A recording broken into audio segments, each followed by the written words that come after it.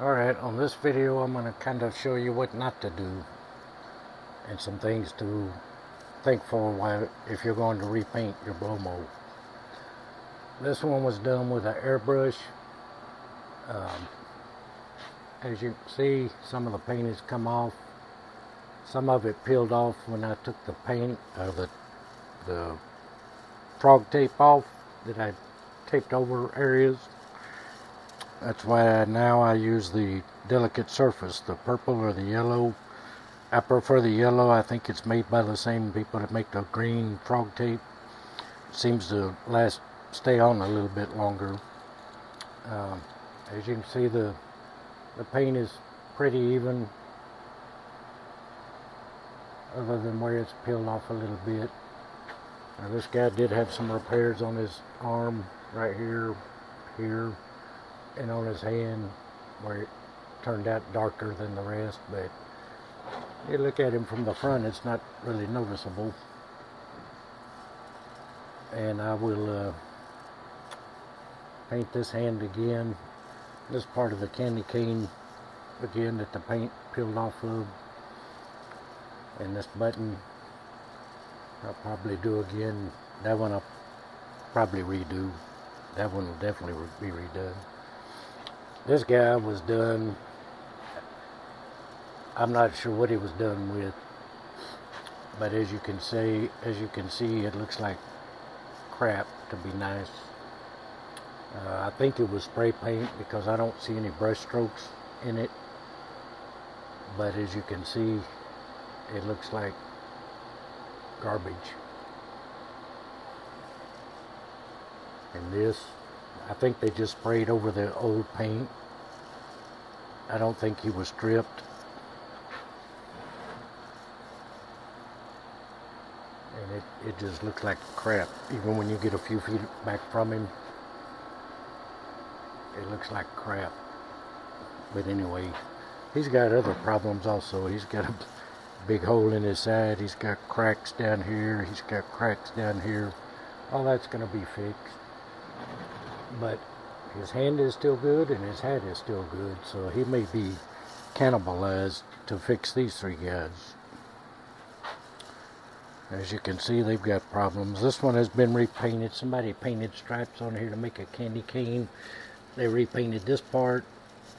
I'm not sure what with, but it looks like garbage. I'm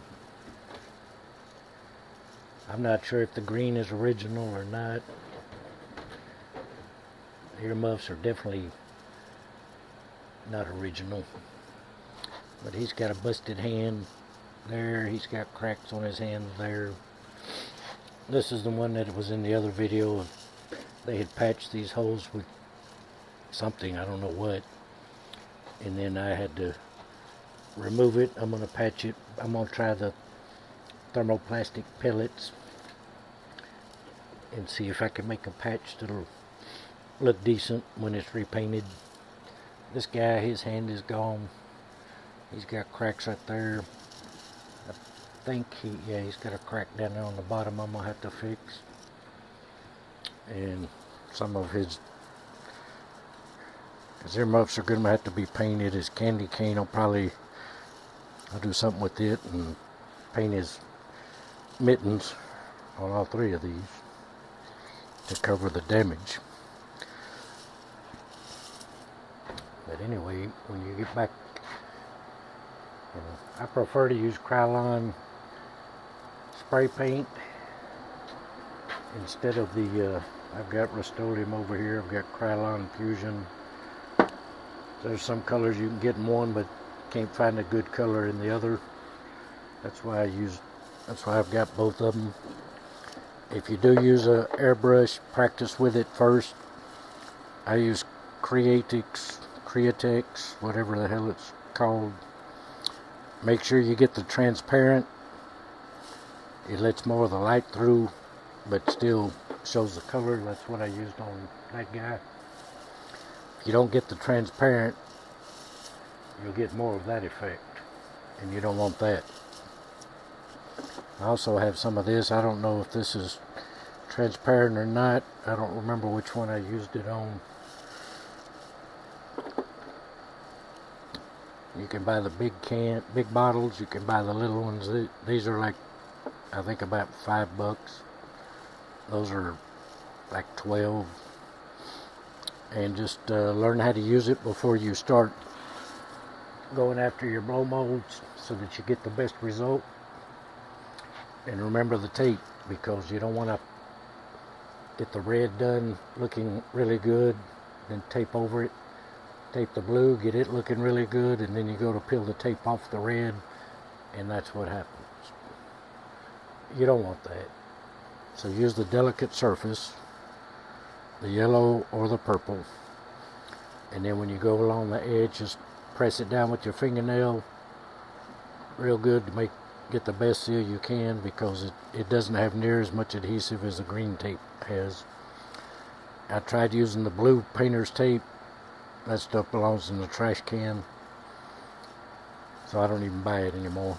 But the green frog tape on areas that are not painted works great. Just make sure you go along the edge of it also with your fingernail. I didn't do that right there, and that was the result. So learn from my mistake and don't make the same one. One point about this, when I patch this, I'm going to use the thermoplastic pellets. I think I said my concern with them is once it's done and it's put up for storage, and if it's out here in a storage building like this one, it's got a metal roof.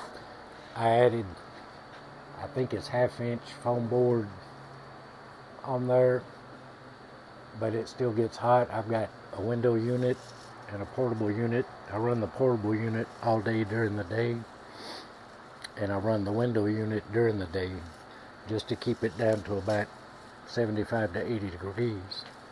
Without either one of them running, it would get up to 110 degrees in here every day, easy.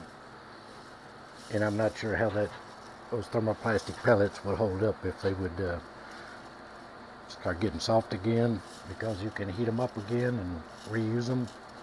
Or if you don't use them all when you first heat them up, all you have to do is throw them back in the water, and then you can mold them again. So I'm not sure how they're going to hold up. I need to clean that guy out, but anyway,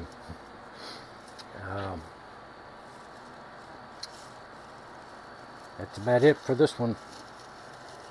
If you learned something or you like it, click the like button down below, subscribe to the channel, and you get updates of videos when I start patching this guy and fixing this one's paint, fixing those, fixing a few more other ones over there I've got.